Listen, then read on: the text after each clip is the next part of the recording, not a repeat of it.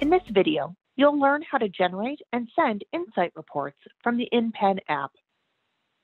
Start by selecting Reports from the menu bar at the bottom of the InPen app. Tap the Settings icon in the upper left-hand corner.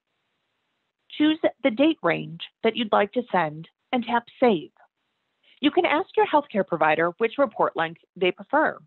Many like 14 or 30 days.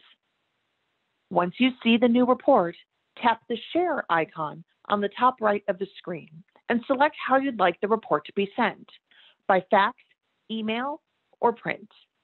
Sharing your insight report is a great way to start a conversation with your healthcare provider.